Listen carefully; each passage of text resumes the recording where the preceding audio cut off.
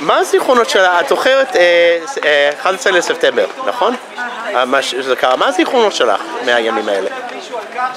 זה היה נראה כאילו לפני מלחמת העולם השלישית. כאילו כאוס, כאילו שארצות הברית הולכת לצאת למלחמה. היה פחד באוויר, עבדתי בחברת סטארט-אפ עם 50% אמריקאים. היה אבל ממש, וזהו. וכמה שבועות אחר כך העולם חזר להיות כרגיל, וזה היה מאוד עצוב. בואו, נמשיך. ספטמבר 11, כאילו, מה שהיה. מה אתה זוכר מזה? היום. שנהרגו הרבה אנשים, היה עצוב מאוד. לא, החוויה שלך, כאילו, איך הרגשת? החוויה שלי הרגשתי רע מאוד. באמת רע מאוד, כי בסופו של דבר אנשים נהרגו שם. ואפילו שעוד לא ידענו שהם ישראלים, זה מאוד מאוד צרה. אפילו שמה? שלא ידענו עדיין שהם ישראלים שיש שם, עדיין זה מאוד צרה ומאוד כואב. כל פיגוע זה קשה בפני עצמו, זה לא פשוט. ומקווה שלא יהיה יותר פיגועים, בטח לא כאלה. את זוכרת ספטמבר 11, מה חווית? בת כמה היית? היית צעירה. הייתי בת 11. אז מה... לא יותר. כמה הייתי? ספטמבר 11. היום אני בת 2001, אני לא יודע. עדיין נולד. מה הייתה החוויה? אלם, הייתי חושבת שזה בהתחלה סרט, לא הבנתי מה קורה בחדשות, עד שהערתי את ההורים, והבנו שמשהו נוראי קרה. רגע, שנייה, מה אמרת? טראומה. טוב, טראומה לאומה האמריקאית, אני לא גדלתי שם, אז אני לא יודעת. מה את זוכרת מ-11 לספטמבר? מה אני זוכרת? כן, הרגשות, כאילו, דברים כאלה. וואו, זה לא יאומן, ראינו בטלוויזיה. כאילו, וואו, דבר רע. כן, וואו, איך יכול לקרות דבר? זה מה שאני זוכרת. מה אתה זוכר מהימים של 11 לספטמבר? מה אני זוכר? כן. אני נחתתי בלונדון וקיבלתי טלפון מאחותי שהייתה מנהלת מפיקת חדשות בגלי צה"ל, שאלה, אמרה לי, ארז, יש איזה מטוס שנכנס בתאומים קטן. אמרתי, מה באמת? אז הגעתי למלון וראיתי את השני נכנס. ומה התגובה שלך? כאילו, מה הרגשת? הרגשתי שהעולם משתנה. מה הזיכרונות שלך של 11 לספטמבר? מה? זיכרונות שלך. מה את זוכרת מהימים האלה? היית בארץ? כן, הייתי בארץ. אני זוכרת שראיתי את זה בחדשות. זה היה... היה מה? זה היה מבעית. אני זוכרת שנשארתי פעורת פה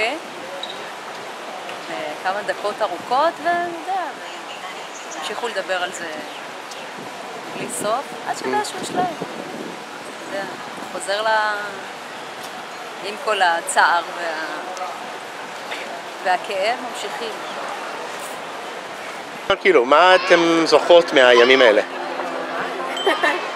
אני זוכרת שהייתי בבית, בדיוק נולדה ביתי הבכורה, ובחדשות אמרו, מטוס זעיר פגע במגדל התאומים, זו הייתה הידיעה הראשונה.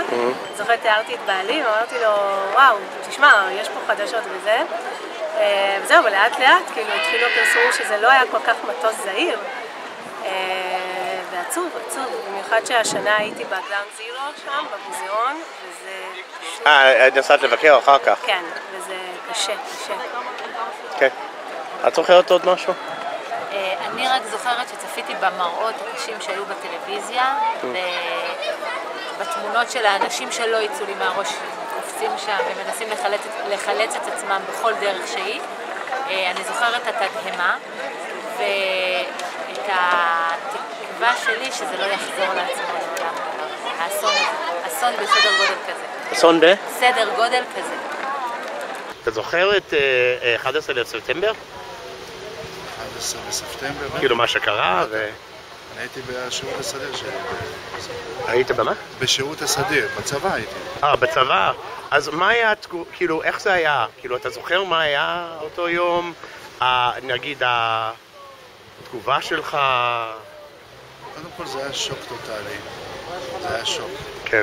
כאילו, בכלל בכלל שיש פיגוע בסדר גודל כזה, החשיבה שלפני פיגוע כזה, המחשבה וכל זה, התכנון, שזה לא משהו רגיל שאנחנו רגילים אליו בארץ, זה משהו גדול וענק.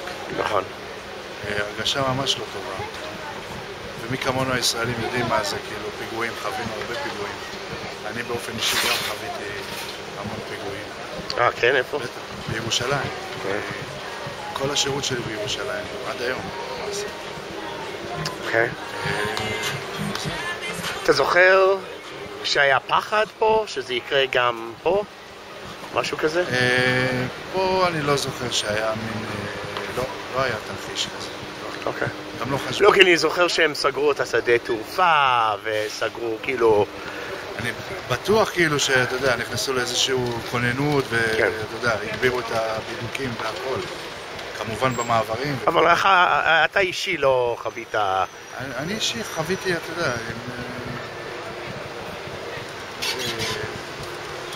כאילו, אתה יודע, כוננות מהצד שלי.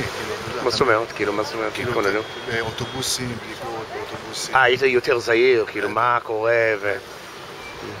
Hey guys, please contribute to the program. You contribute in lots of ways. You can subscribe. You can come film with me. Just let me know, and I'd love to have you come film with me. You can donate to the project. You can give me ideas. You can spread the word. Please do. Thanks.